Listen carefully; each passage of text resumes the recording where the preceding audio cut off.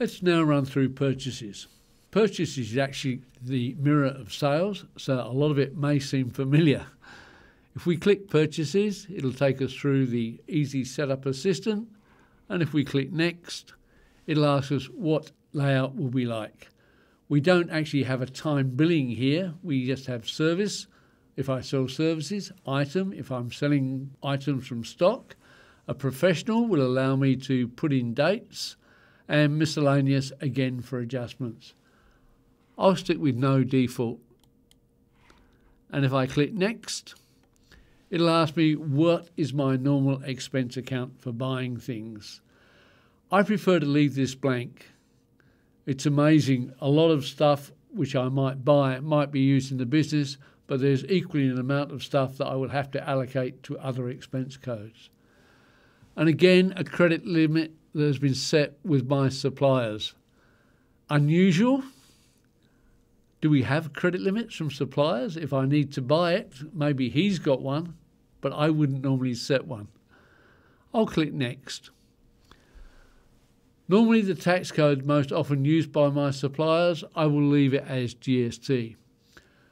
Whilst it may be a standard default, there will be suppliers who do not collect GST. For example, I might have subcontractors who turn over less than currently $75,000 a year. They may not be registered for GST. I will have to put them in with a separate code.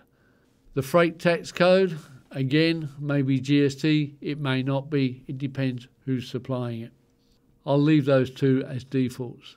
If I click next, it then asks me if my suppliers pay me, and if so, select the payment method that most of my suppliers used. And I can hear the cogs ticking over, suppliers paying me. There are in fact a number of occasions when my suppliers might pay me. For example, I might have some merchandising agreement with some suppliers that if I sell so much of their stock, they may pay me later a form of commission, in which case, how would they normally pay me? I would normally fill that in when I actually receive the payment. And if my suppliers expect their payment, this is the other way, me actually paying them, what is my usual? I would normally fix that at the supplier level rather than a generic field across my whole of my company. So I'm going to leave that as it is. Click next. My account for paying bills, do I normally pay out of my check account, as in I'm using BPay, or do I prefer electronic payment?